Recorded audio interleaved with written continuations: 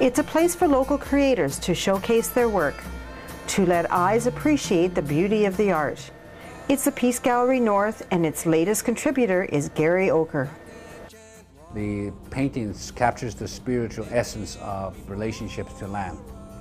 Oker's exhibit is called Power of the Land, inspired by stories of the Beaver First Nations through the eyes and the artistic talents of this local artist. This painting is called Ancient Footsteps, and it's about the context of animals on the land from ancient time to the present.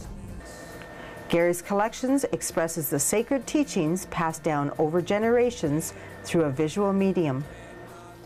Throughout the years, we've been documenting and translating a lot of stories from the elders, and what I've been trying to do over the few years as an artist is to translate that into actual form so that we can be able to retell it using new media and, of course, paintings and drawings and that kind of thing to really visualize the stories. The gallery is a host to many different artists around the piece who share their creative talents for generations to come.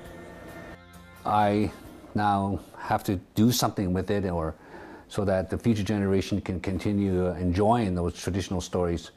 Because what the stories does is really, it tells us wisdoms and knowledge that we can use in our daily lives. But before these paintings make it to the walls of the gallery to be admired, there's a lot of time spent in the studio putting these masterpieces together. Garry doesn't confine himself to the paintbrush. He uses all kinds of materials. What I try to do is use multiple medias and find the right medium in order to tell that story. This installation of the drums represents the connection to the songs to the spirit world. Power of the Land is just one way for Garry to keep the art and culture of the First Nations alive, telling stories through his fingertips that is sure to be appreciated by all walks of life.